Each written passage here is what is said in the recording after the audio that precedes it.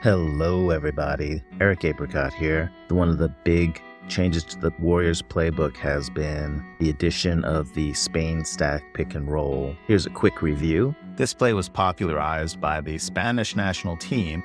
We have the ball handler and we have someone setting a screen, but in a Spain pick and roll, someone else comes to screen the defender of the screener. Here, this second screen makes the defender go the long way around, so it takes him longer to recover to Garuba, the roller. And then there's a nice little passing lane, and Garuba with the finish. So the Warriors have been running stack all year, but I've never seen it run quite as cleanly as against the Blazers. This is the platonic ideal of what it's supposed to look like. Trayce Jackson-Davis coming up to set the first screen, Brandin Podziemski right behind him to set the stack screen. Trayce does set the screen, but Chris Paul immediately rejects it. CP has his defender trailing him. The help defender here, he has to rotate to stop Chris Paul's drive, and he's signaling to his teammate that someone has to switch to take his man Podziemski. Now two men have gone to Chris Paul. In the background here, Podziemski is setting the stack screen. So Trayce's man is completely nailed by the screen and Trayce goes free. Good pass by Chris Paul.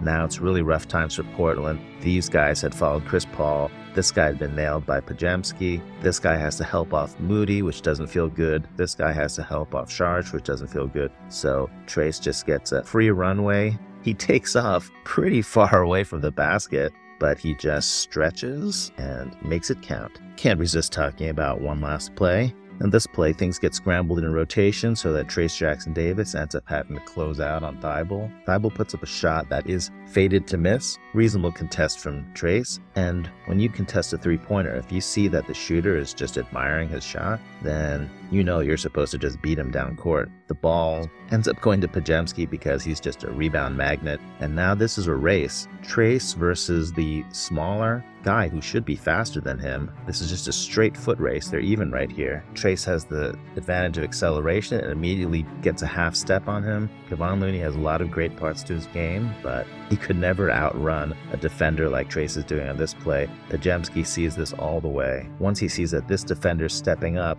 to stop his drive, he realizes he can sneak a pass through, but instead of pitching it over the top like a normal human being, Podziemski goes for the overhand bounce pass between these defenders. Trayce has opened up quite a lead here. It's pretty impressive for him to be out sprinting his defender like this. Good catch, and bomb.